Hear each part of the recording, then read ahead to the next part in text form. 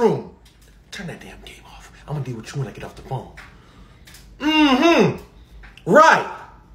What did I do?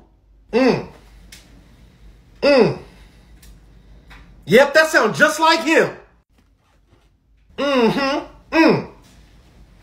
Okay, and thank you, Miss Linda, for calling me, because I had no idea my son was doing any of that, because he know better. I'm going to handle his behind right now. Yes, ma'am. Okay, thank you. Bye-bye.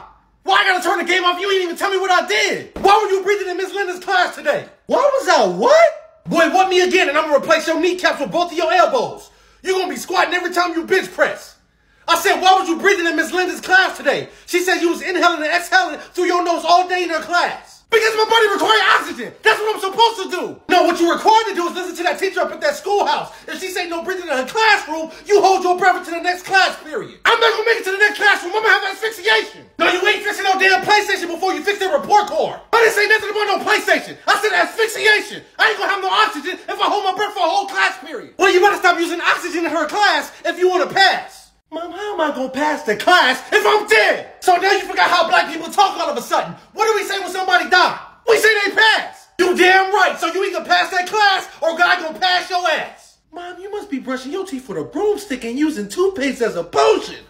You living in sorcery. How you think like this? You mean how you don't think up at that schoolhouse because you think breathing oxygen is more important than paying attention in class? See, that's your problem now.